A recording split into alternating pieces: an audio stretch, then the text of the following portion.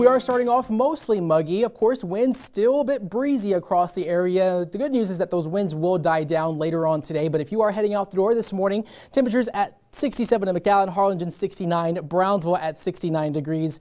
As we head off to school this morning, expect those temps to continue being in the upper 60s, low 70s there. But of course, those breezy conditions lasting at least through the noon hour, and we will see some calmer conditions later on this afternoon. So highs in the 80s for today. We are going to be just a bit warmer than what we were sitting at this time yesterday, but dew points right now are in the 60s right now. So we're seeing those southerly winds bringing back that humidity. Of course, those muggy conditions are going to be at play at least through the next 24 to 48 hours, but we are expecting those winds to be about 5-10 miles an hour later on this evening. But of course, in the overnight hours, we could see just a burst of some windy conditions, and we could start off a little bit on the calmer side for tomorrow. So of course, some potential fog in the forecast if we're heading out the door tomorrow morning. The latest drought monitor showing those increasing drought conditions for our northern areas.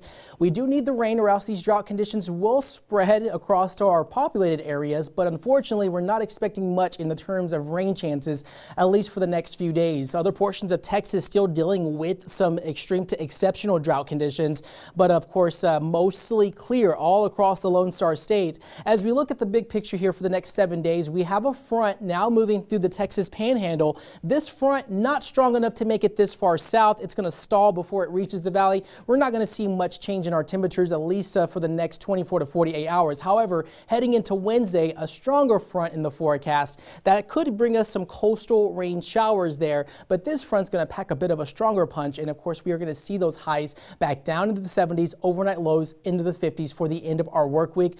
Clearing out for Thursday. Also, weather models hinting around at a low pressure system that's going to form over the Gulf of Mexico. So we could see some scattered showers in the picture for this next weekend. So we do have a slight rain chance, nothing widespread, just a few showers and a lot more cloud cover as we head into this next weekend. So of course the sunshine becoming to an end as we head into the end of our work week. So today, high temperature 86 in the lower valley, upper valley 87, winds gusting up to 23 miles an hour. As we look at those lows tonight, we're going to once again see those lows dropping into the 60s. Winds fairly calm there, and we could see some fog in the picture. For your 7-day forecast, expect those temperatures to continue being a bit on the warmer side for the next 2 to 3 days, with a few clouds across the area. Overnight lows in the 60s, but then that next cold front moving through on Wednesday, bringing those highs down into the 70s for Thursday and Friday, and that's where we're going to see a few showers move through for this next weekend there. So overnight lows back into the 50s. You might need a sweater heading out the door as we go into the end of our work week, but of course those afternoon temps a bit on the more comfortable side, but we're not really expecting those clear and sunny days